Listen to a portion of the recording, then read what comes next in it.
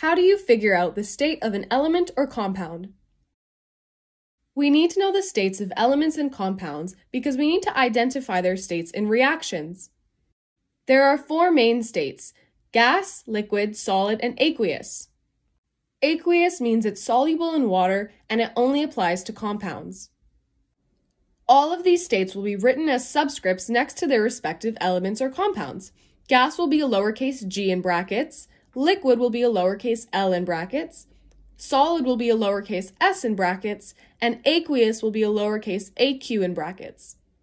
Firstly, we will cover how to find the states of elements on their own. Hofbrinkel is an acronym that stands for hydrogen, oxygen, fluorine, bromine, iodine, nitrogen, and chlorine. We use the acronym to remember our diatomic molecules, but they also help us remember their states.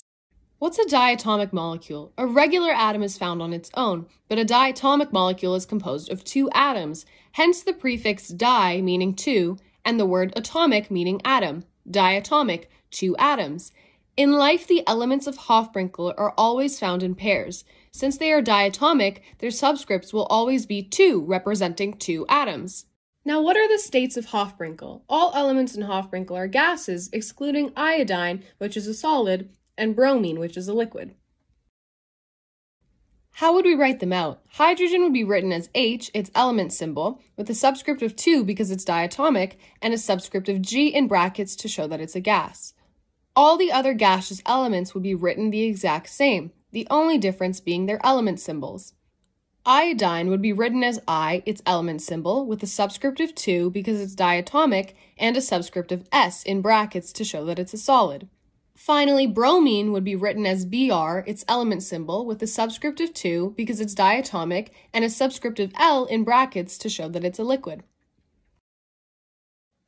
Now, what about the states of the rest of the elements that are not part of Hofbrinkel?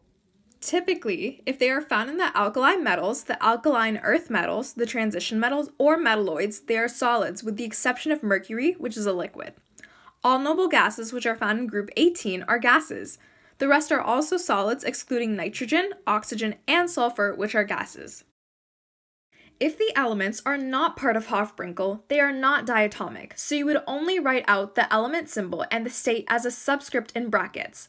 For example, magnesium would be written as Mg with a subscript of S in brackets. Now, how do we find the states of compounds? Compounds are either aqueous or they are found as a solid, usually a solid precipitate. You can figure out the state by using the solubility rules. Looking at the table, you can see that there are 3 sections: the ions, their solubility, and their exceptions. If it is soluble, it is aqueous. If it is insoluble, it is a solid. If it is soluble but part of the compound is an exception, it is a solid. If it is insoluble but part of the compound is an exception, it's aqueous. First, let's look at some examples in the soluble section to see what their state would be. Let's take potassium chloride as an example. To find out its state, you would find potassium in the ion section. We see that potassium is part of the alkali metals, and according to the table, it is soluble since there are no exceptions. This means that potassium chloride is soluble, which means it's aqueous. Here's a different example. Calcium sulfate would be a solid. Here's why. According to the table, sulfates are soluble. However, calcium is part of the exceptions, meaning that the compound would be insoluble, overall making it a solid. Now, let's look at some examples in the insoluble section to see what their state would be. Calcium phosphate would be a solid because phosphates are insoluble and calcium is not found in the exceptions.